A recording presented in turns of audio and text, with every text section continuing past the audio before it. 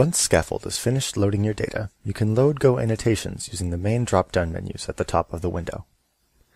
In the Edit drop-down menu, click Edit GO Term Options to begin the process.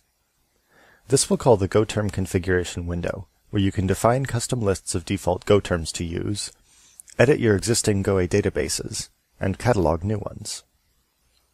While I have the NCBI annotations database loaded, I want to download a human-only annotation database. To do this, I'll click the New Database button here. This will bring up a separate window where you can select which GOA database to download. If you don't see the GOA database that you wish to use in our list, there are several external websites that host many more specific GOA databases, and are available for download through their websites. Note that some databases can take several hours to download because of their size. The humans-only database is fairly small in comparison, so it should only take a few minutes. I'm going to go ahead and download that now. Once the database is done downloading, it will appear in the list of databases here. Click on the newly acquired database and hit Select. This will prepare Scaffold to load the proper database. To apply GO terms to your experiment, click the Experiment drop-down menu and select Add GO Annotations near the bottom of the list. Once your GO terms load, Scaffold will display a table with color-coded dots representing high-level annotations for each protein. Each dot marks a specific GO term annotation for the associated protein. Experimentally verified annotations will appear as a filled-in circle, whereas computationally inferred annotations will appear as an empty circle. Annotating your proteins for GO terms will also load each protein's taxonomy, which appears next to the GO term annotations.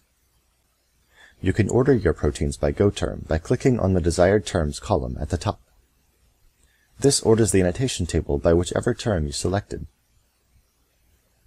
By hovering over an annotation in the table, you can see the GO term hierarchy associated with that annotation in a pop-up window. Alternatively, selecting the protein will call the hierarchies of all that protein's annotations in the gene ontology pane below the list of proteins. To export GO terms in an Excel report, select any of the samples reports in the Export menu. Besides sorting your GO terms, there are several options available to you for filtering your proteins by annotation. In the Samples view, you can select Advanced Filters manually by clicking the button with the magnifying glass next to the search bar. Here you can set many different kinds of advanced filters.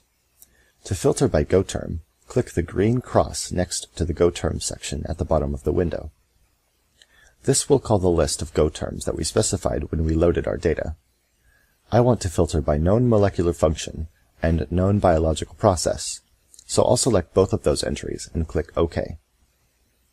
When I see them both appear in the filter window, I'll go ahead and click Apply to apply the filters to my experiment.